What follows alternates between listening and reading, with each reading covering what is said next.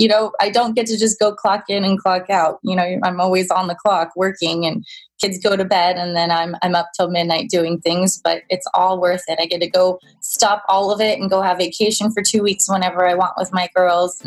It's definitely been the best lifestyle that I could have imagined for our family. Hey babes, it's Kayla Kraft with the Mommy Millionaire podcast. I'm a mom of 3 littles, ER nurse turned self-made millionaire, and lifestyle entrepreneur.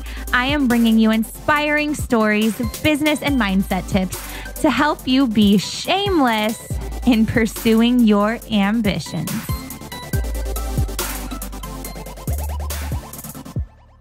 Hey, Mommy Millionaires, welcome to this special episode with my friend Sanja Hatter.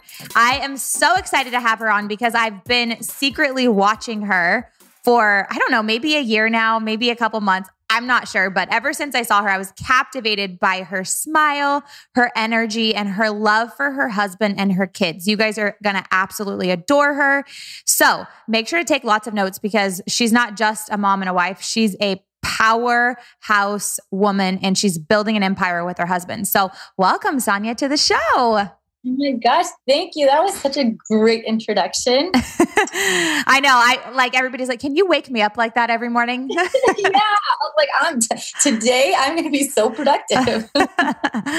Okay. So tell me a little bit about how you guys started Thrive. It was just an idea that my husband had on his honeymoon, on our honeymoon. We were in Rome, and I just said, hey, what would you want to do in your life? Like if money didn't matter. And he said, I'd love to have an event where, thousands of people can come and we could teach them how to grow their business, how to make an impact in this world, and how to give back. We have the 4-purpose model that we like to teach people, kind of like Diff Eyewear and Tom's Shoes. When you buy a pair, you're giving a pair back. So he just loved that idea, and he didn't know how to get it out there. And I just said, why don't we just try it? And so we came back home, and he just hit the ground running, and he did all that he could to get it to go. And the first event had about 400 people at it. And my husband is a great visionary, but he's not good at executing details. So as it got closer, we had a brand new baby. I said, hey babe, did you make name tags and, registration folders and how, swag bags, and where are you going to have banners? And he's like, oh my gosh, I didn't think about any of that. I just thought about getting people there and speakers. And I said, what about flights? What about this? And so I kind of just started to help him. And then the following year, it grew even larger. And so people couldn't get a hold of him. They started messaging me on Facebook. And so I started to answer a few questions here and there. And people realized that I would give answers a lot faster than he would. So I would just have my little yellow notepad outside of his shower. He's taking a shower or he's just going to the bathroom. And I would have every question, and then I'd write back everyone the next day. And we just kind of became partners organically. Oh, I love that. You picked up the slack. That's what you did. He's just a great captain. He has these crazy ideas, and he's the true entrepreneur, and I like being the first mate. I'm good at guiding him. I'm good at taking everything that he wants and making it happen, and growing our team in a way so we can all make his visions come to life. Mm-hmm. Yeah, he's the visionary, you're the integrator. Yeah, and you got to have both, because he would have a new idea every day and nothing would ever get accomplished. Oh my gosh, yes. So that's so funny because me and my husband are the exact opposite. So I'm the visionary and he's the integrator. I love it. And he's always bringing me back to reality, Yeah, it's the best. That's how, you make the dream work. Yes, totally. So for those of you guys listening in right now, maybe you don't have a spouse or a partner to help you, but you guys can always find that magical unicorn that can be your integrator if you're the visionary. Or if you're like Sanja in the background and you're thinking about all these extra details, maybe you could be somebody else's integrator. So it's kind of cool. Mm-hmm. Okay. So you guys are building this empire. Have you always been super driven and wanting to do big things with your life? Yes. So I was born in Serbia. So my husband likes to joke that I'm a mail ordered bride, but I was like, I came here when I was 4, babe. You can't even use that joke. And then I've always had 2 jobs, 18 units in school. I got my degree in my bachelor's of science in criminal justice and a minor in psychology. And I just love like Dexter and CSI and all of that stuff. And I bought a condo when I was 24. I always just worked every weekend. I bartended and I made all my money bartending. And then during the week, I would go to my regular jobs and school. And so everyone's always noticed that I just always worked hard. And I think that's because of my parents just seeing the immigrant lifestyle coming here, having nothing, and just seeing my parents always working 2 jobs, my dad going to night school, saving every penny. And it's just, they gave me the best work ethic by watching them. And then by marrying my husband, my dad thought I had a screw loose because he's an entrepreneur. And the risks that entrepreneurs take are a little bit crazier than the average person, with a steady paycheck. Mm-hmm. Oh my gosh. So was he happy when you married Cole? Or was he like, what the heck are you doing? Yeah, they were definitely happy. They knew he had the best heart, everything that he's gone through. And, hence why we created Thrive. But the whole career path just made them uneasy. And how is he going to support my wife? Is my wife or my daughter? And is my daughter going to always be having 2 jobs? And, they just wanted us to choose the safe route. And we did it. And thankfully we did take risks, because everything we have now, I would have never imagined. What do they say about it now? Do they want to be entrepreneurs now? Yeah, they still don't believe it. When they come over, they're like, how do you do this? I said, I don't know, Mom and Dad. I'm like, I don't get to just go clock in and clock out. I'm always on the clock working, and kids go to bed, and then I'm up till midnight doing things, but it's all worth it. I get to go stop all of it and go have vacation for 2 weeks whenever I want with my girls. It's just, it's definitely been the best lifestyle that I could have imagined for our family. Oh, I love that. I know that there's like a lot of people out there that don't get that life, and they really crave just like an ordinary, like balanced life. And if you're an entrepreneur, like you just can't, like people ask me all the time, how do you have balance and be an entrepreneur? I'm like, you don't. Like it's a myth. Like, what are you talking about? I completely agree. I tell people all the time, I'm like, there is no balance. All these people trying to say that there is, no, you have to sacrifice a lot. And I see my other mommy friends, that aren't entrepreneurs, and I'm envious as well, because they get to just clock out at the end of the day and enjoy all that time with their family. When my phone's ringing at 6 or 7 at night, my daughters are like, mommy. And so if I do have to take that call, they do see mommy working hard. So I do like that. I think that they'll grow up with the same work ethic, but I also have to figure out that, okay, if I'm interfering with the evening time, I make a point to take them to the park early in the morning or go do something fun like movies during lunchtime. So I always try to compensate for that time in a different part of the day if I took away from it working. Totally. And I think you can't compare yourself to the other mom friends, because their picture is going to look so differently than you. And you would probably be like so bored, and you would probably hate your life. So, you know what I mean? Like sometimes I get like that too. I'm like, gosh, I wish I just had nothing to worry about except for my kids. And I'm like, no, because like then I have like these little kid geniuses that are playing Shark Tank and coming up with all these inventions. And I'm like, yes, this is why like they're so in our business, and they know like they could walk in here right now while we're doing this podcast, and I'm not going to tell them to leave. Like yes, I love that. Like they know they're my top priority. So I think that's like, if you're a mom listening in, that's an entrepreneur, like just make sure your kids know that they are the number one priority in your life and not business. For sure. And the mom guilt does happen. So that's okay. And I think that every mom will experience that, even if they don't work. If you're going to go do something, go to the store and have a minute to yourself. I just think that mom guilt is healthy to a certain degree, but always just like you said, if they walk in, my daughter could walk in as well. And she talks to our mastermind. And they love that they are a part of everything. Mm-hmm. I love that. And I think like I had a mom that worked 12-hour days. She worked as a telemarketer on the weekends and like was doing whatever it could, but whatever she could. She wasn't an entrepreneur, but she was just trying to make ends meet.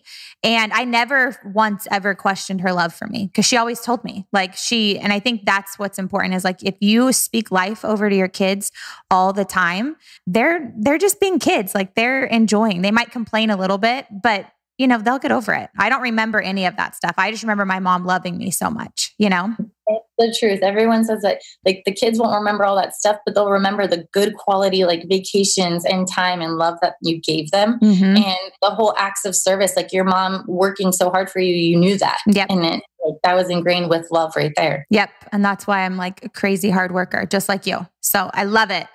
Okay, so let's talk about, I've been having all these people on recently that are in real estate. And I know that's what you guys talk a lot about. Are you in, what do you do when it comes to the real estate world that Cole's in? So I bought my first condo and I flipped it with my dad. Cole's been flipping homes for probably about 13 years. I've only done the condo that I purchased when I was 24, and then our family home that I had to take my husband to see 5 times. And I was like, babe, I can see that this is going to be something great. And he's like, I just don't see the vision. I don't know what you're talking about. I'm like, you do this for a living. How can you not see that this is the house with the best bones and we're going to make this so great and the margins are going to be fantastic? Like I'm good at looking at comps. I'll know, hey, look at this area. Look how much these houses went for. I think this one will do really well if we chose to add a loft to it. Or if we chose, there's certain things that you could do that'll just skyrocket the price of the real estate.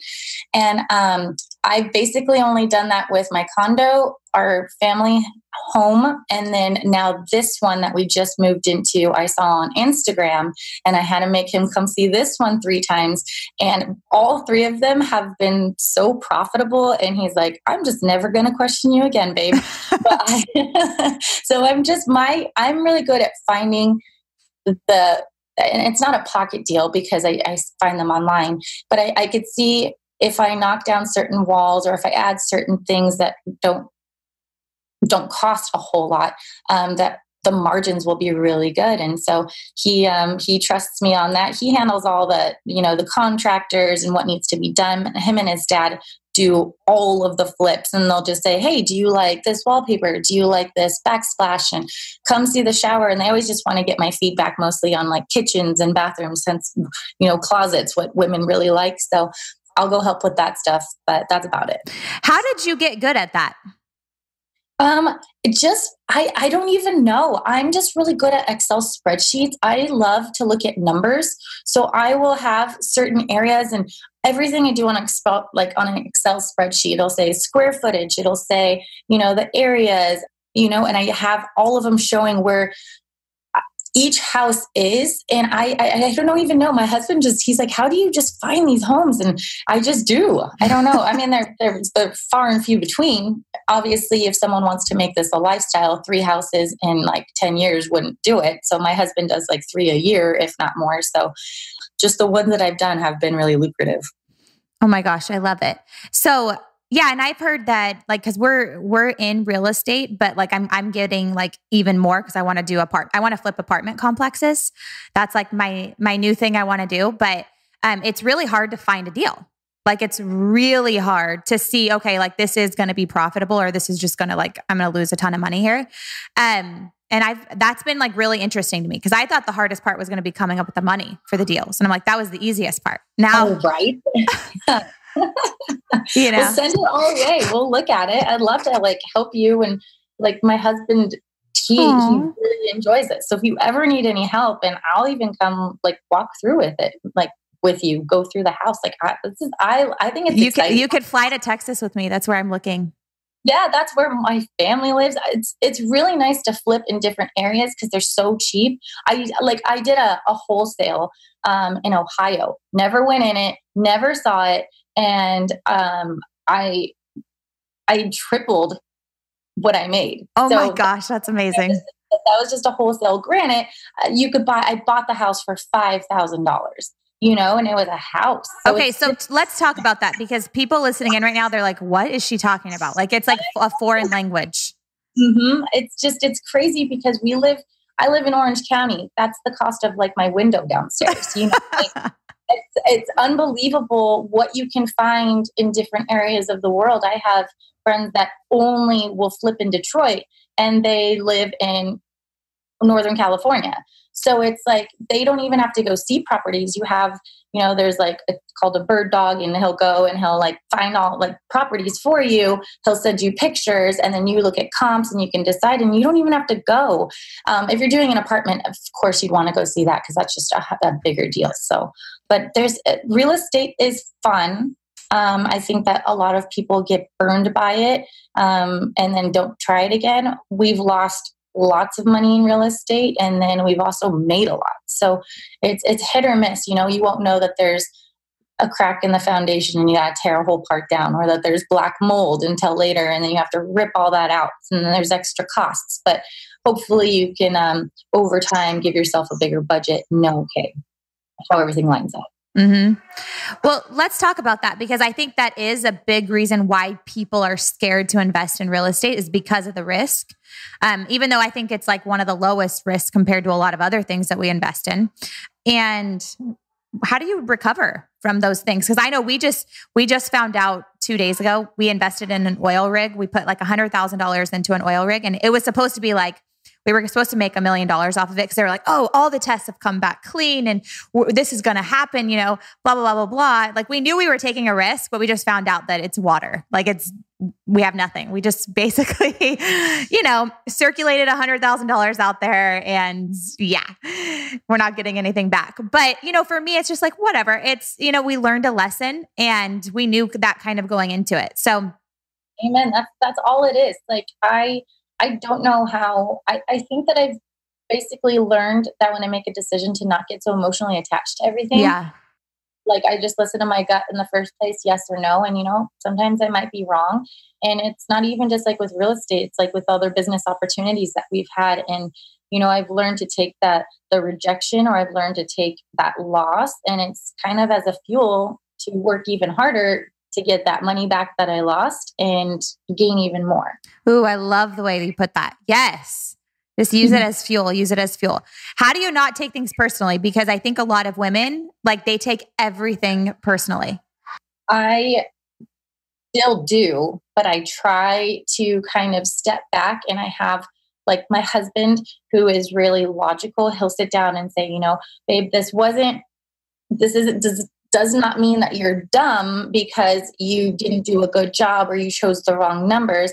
This just means that this wasn't the right area, or this wasn't the right business partner. Like he could break it down for me. So I think that if someone has a really good, close best friend, or has a significant other, or, a great partner that can sit down and audit me and break it down for me, like, this wasn't you, like you were so smart. And then I can step back from it. And I'm like, yes, because my husband and I have to do that. We audit our business every single week, but we also have to audit our relationships, where he's like, babe, I really need some more time with you. I feel like disconnected. Can I take you to the movies today? I'm like, yes, done.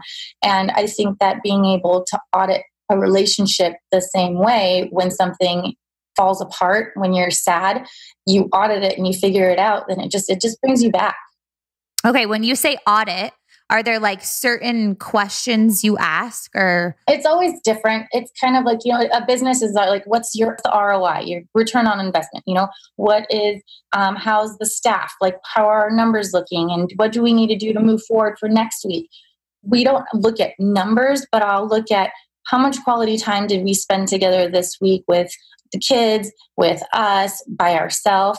What do we need to do in the following week to make sure that we can make this the best week also? Do we need to plan out a trip because we've been on the grind? We just had Thrive and we were so busy for a month. So now we're going to go head to Europe. We're going to do a cruise so that we're with the kids nonstop for 2 weeks. So we audit differently from a business. However, it is almost the same questions. And I think what it sounds like is those are your core values, like quality time. I don't know what else, but I'm sure it just all goes back to the core values.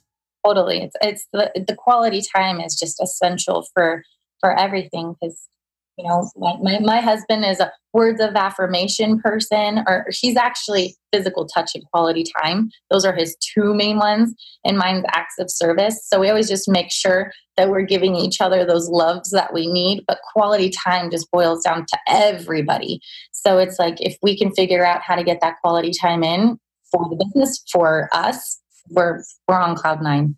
Oh, I love that. I love it. Okay. So you have Thrive Ladies Academy coming up. Tell me a little bit about that. Well, I have the wonderful Kayla Kraft coming, so I don't know anything else. But yes, Thrive Ladies Academy, it's just been requested after the 5 years that we've been doing Big Thrive, Make Money Matter. It's been, the first year was majority were men. And then a lot of people saw that Cole and I, my husband, how we run the business together and how he spends a lot of time with me. And we kind of attracted other men that would come to Thrive that really enjoyed their significant other as well. And they either worked with them or they didn't, or they wanted them to just join them in this space of learning business and personal development. And so every year there's been more and more women, until I just couldn't believe it this year when I looked out in the crowd, and so many men that I've seen first year, second year had their wives this year. And they didn't understand everything that their husbands were saying about Thrive until they were there. And they just said, I love this community. This is so great, but I want more. And I'm like, I don't know how to give you more. Like, this is one time a year. And, we do have the mastermind, but this is like, it's a one-time event. And all of them said, we love how you have this for men and women. Can you do something for just women? And I've always been scared to step out and just do something like this. My husband's believed in me from the very first Thrive that I should do it. I just wasn't ready. And so I just decided what years, I might as well just do it this year. All these women are asking for it, and I'm teaching people how to be more confident. And the only way that I can become more confident is if I consistently put myself in these positions and just keep growing. And so the First Ladies Thrive is born, and it is on 7/7 on a yacht. I didn't want to do it in a ballroom. I thought a ballroom would be just normal, and I wanted to just launch out there and have it just being a unique experience where women are just going to learn business tactics and make friendships and just leave with great memories. Oh my gosh, I love it. I can't wait to be on the yacht. It's going to be so much fun. So much fun. And you have a bunch of amazing speakers out there. And I'm super proud of you for doing this, because I've been watching you and you're like, I'm kind of scared to speak or whatever. And then you get on stage in front of thousands of people and rock it. And there's a lot of people that are going to see that and see you do this academy and then are going to follow their dreams. So thank you for doing that and not listening to, maybe the negative talk in your head that could possibly hold you back. Oh, for sure, girl. Oh my gosh. Thank you. That means so much. Yeah. Like every morning I hear that fear talking to me, and I just have to just do what I've been teaching myself for the past 2 years. I did a fitness competition. I did a beauty pageant. I know Miss Orange County. Yeah. I just, by trying to just tell myself, 99.9% of fear is based on memory. And I just visualize myself nonstop. I used to think that was the silliest thing to visualize yourself doing, standing on a stage. How's that going to help me in any way? But it's crazy what the mind does. And I reprogrammed my brain, and I would have pictures of me standing on a stage all throughout the house, me in a bikini on a stage around the house, me on with a crown on a beauty pageant stage. And I'd see that every day, and you start to believe it. And it's crazy. So when people keep telling themselves all these negative things, it really messes with your mind, and it will happen. I have turned into this woman that I've always wanted to be. And I didn't realize, I saw Tony Robbins before he went on stage for his documentary, which is on Netflix. And he does the same thing. Like, he keeps telling himself that he's the best. He goes out there for an hour run, and he just jogs, and he repeats that in his head over and over and over until he really believes it. And then he goes out on stage, and he is just pumped. And it's crazy how well that works. And, I've just consistently been doing that. And every time I get nervous about this Thrive Ladies Academy, I just keep saying that in my head. I do my little pump up jog and dance, and then I'm good to go and I'm back. Oh my gosh, I love it. I think everything is so simple that we need to do in order to become like the highest version of who we are. And a lot of people resist that because it's like, they think it's like rocket science. Like, no, it has to be more difficult than that. And you're like, no, all you have to do is say it out loud and see it in your head. Like legit, that's all you need to do. And people just go to work to complicate it. But that is seriously that's the secret to success. Like, is believing you already are a success and then you become it. So that's so true. Like, it's so easy the way you just said it, but I don't know why we can't do it. And my 3-year-old and my 6-year-old, they honestly believe they're unstoppable with everything. Like, I tell my daughters every single day that they are extraordinary and they are fearless. They are hatters and they never give up. And they say it over and over. And we were at a jump park, like a bounce place.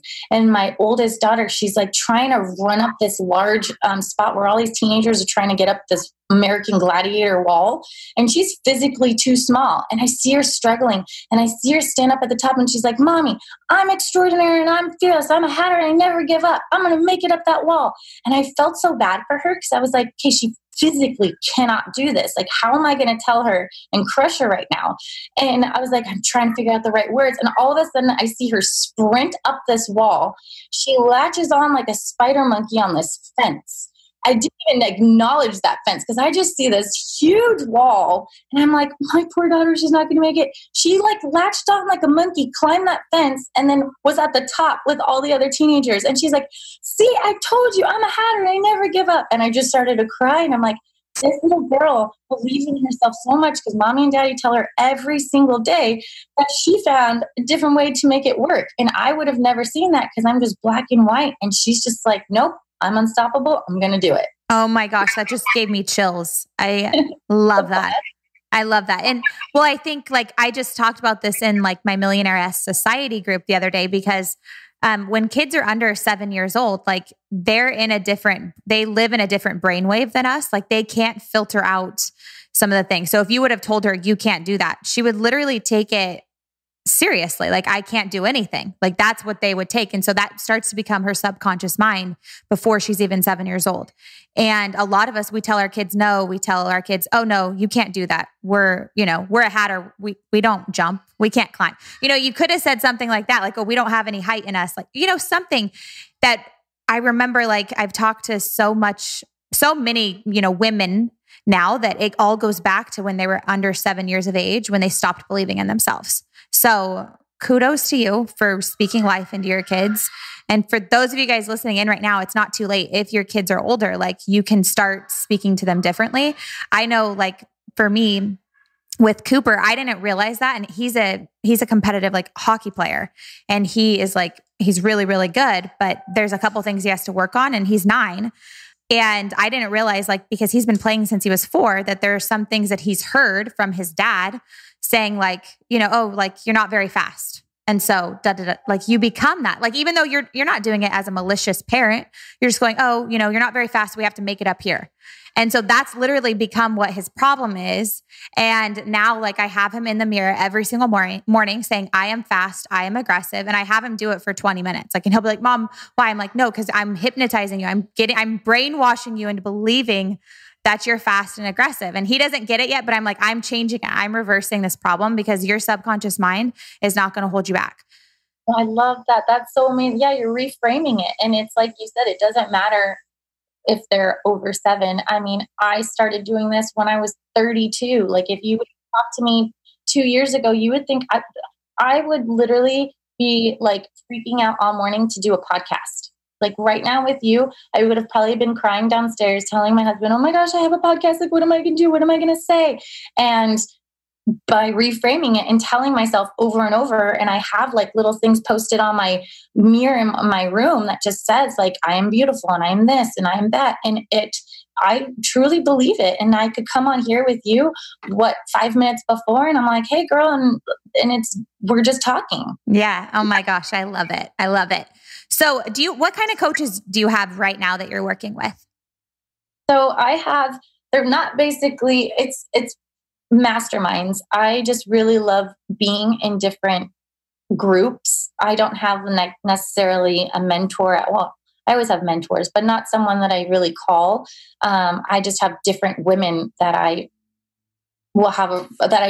talk to, and I'll see what they do, and just being with like-minded people. When I say, hey, I'm choosing to do this, what do you think? And they'll break it down for me. I just love having so many different opinions of women in the same spot as me, so I can use that. And then I also have, my friends in different areas of my life that don't understand this space and look at it from an outsider's view. And I just love putting both of them together, almost like my Excel spreadsheet. And I'll just see everything all on one spot. And I'm like, okay, I'm going to move forward this. I'm not going to do this. And that's just helping me. Oh, I love that. Okay. So that's bringing me to my next question of how did you make so many great connections? I mean, you are like the master of connecting with anybody you want, I feel like. Yeah, I don't even know. It evolved from Instagram, man. If there's someone that I want to speak to, I'll figure it out. I will, DM them on Instagram. If they don't answer, I'll find their site. Then there's like a salesperson that I can talk to get to the gatekeeper, to get to the main person. Like I've been trying to get a hold of Dwayne Johnson, The Rock, and Will Smith. And what I do is they'll post something, and I got in contact with a yoga instructor that they posted in Australia that gave me a contact to get to here, to there. It's basically, you just become a stalker. In other words, you just stalk people. And then you can find certain things that they like. For example, Lisa Bilyeu cracks up that that we're friends because I told her I stalked you. I saw you online. I thought you were incredible. I look up to everything you do. And I needed you to notice me in this crowd of this crazy world. And you can't do that by not trying to talk to them. And there's always so many people you have to get through. And once I finally did, I love to give gifts. It's my favorite thing. And it's not even, it needs to be something expensive. I know that she loves Wonder Woman and I love Wonder Woman. And I saw these really cool makeup brushes, and they're Wonder Woman brushes. And so I got the address and I sent it to her, and she was just completely just dumbfounded how thoughtful the gift was. And it was just makeup brushes, but I stood out to her. Sarah Blakely is probably one of the moms that I respect so much. And she's built $1 billion company with Spanx, and she makes pancakes every morning with her kids on Sunday. And it's like, I just love everything she does. And she taught me something really valuable was when she wanted to get to know somebody, she would find out where the location was, and she would send a shoe. And person would open up a shoe box and there's only one. And then there would be a note inside that said, I just wanted to get my foot in the door. So like little things like that have been able to help you stand out. And then once you meet that person, and if there's a connection, then usually you get to connect with someone new. Like I saw you, I believe from Lori Harder. I'm not even sure. Or Lexi Panos, my other friends. Like I don't know where I found you, but I started following you and love everything you do. And it's just, the network has just gotten larger and larger. I love it. I love it. I think that like what I'm learning from you and just you saying that is you have to be persistent in doing it, and you can't take things personally. And if you really want it, you have to go in with not making it about you, but really like you're making it about them. Like, that like if Lisa Bilyeu's in your life, her life is actually going to be better because you're going to introduce her to a whole nother audience, that maybe would never know who she is. Yep. That's like, people don't realize that they're also bringing in value. I don't ask people for things. I give them so much value in the beginning. And, maybe I never even have to ask for anything. It's just, people need to realize that they're coming to the table with something as well. And Scooter Braun, my favorite thing that he always said was, before he was Scooter Braun with Justin Bieber, he, was on calls all day long trying to call people and wondering why people won't pick up. And he realized that every person that he wanted to talk to, they poop too. Like, okay, elaborate. And he's just like, you don't have to put these people on a pedestal thinking that they're almighty and great. They're doing the same thing you're doing. They're working, they're trying to figure life out.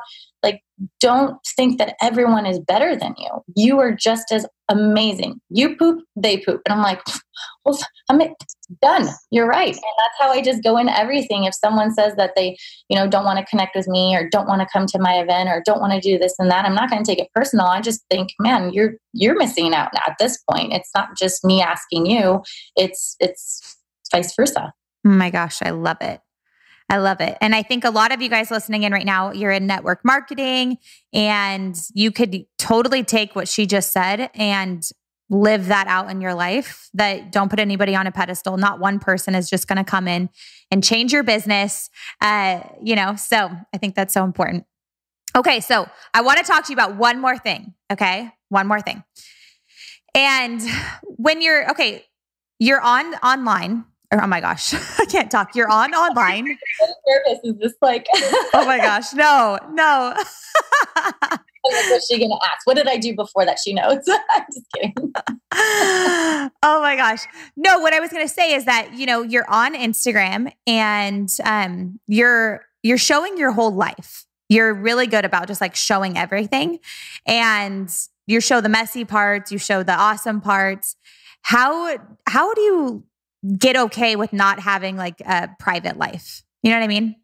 Yeah. So that's like such a good question. So my friend Teddy Mellencamp, she's on TV, and she had the best thing that she said to me. I tried out for Orange County Housewives. I didn't want to because I didn't want to be in the public eye. I don't need my personal life out there. And I made it to the finals, and I was so scared. And my husband and I were like, okay, we need to discuss if I do get this, do I want this all out there?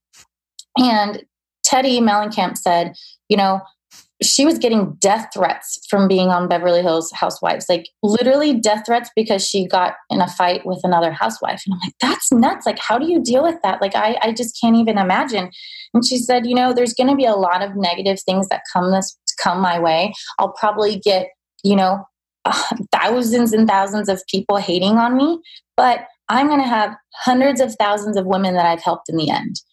And that's just like how I look at it. Like me putting my, I just left a poopy diaper in the back of the car and left it out in 100-degree weather for about 8 hours and then got the kids in the car and we all almost threw up before we got in. That's a massive mom fail. And, it's like, you don't want to post that on social media because it's like, that's embarrassing. How did I do that?